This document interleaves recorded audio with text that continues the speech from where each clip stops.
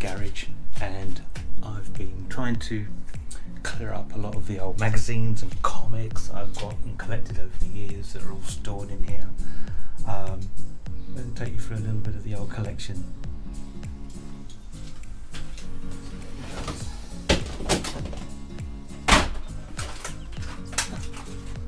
Corgi the Saint. Huh.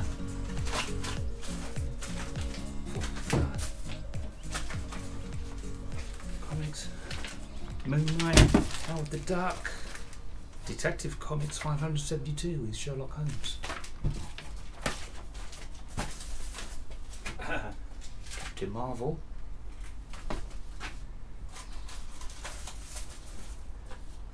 Last Appearance of Superman in the original Action Comics run, which I think they've reinstated now, DC Comics, I think. Right, on we go. Here we go, the original 2000 ADs. Wow.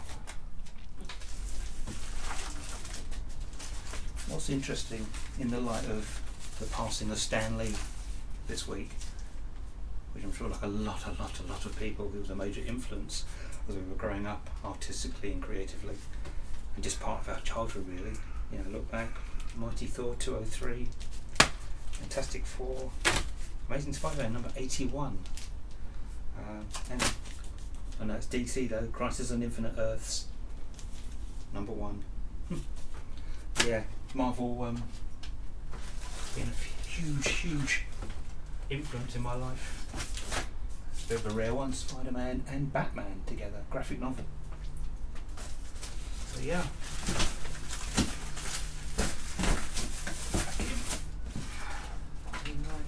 Alien vs Predator.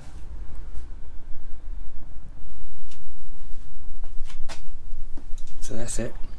Just a quick chat. Just feeling a bit nostalgic, that's all. Yeah. Shazam, Doctor Who magazine. Man. I'm getting more minimalist now, so. But hey, it's hard to get rid of stuff. Yeah.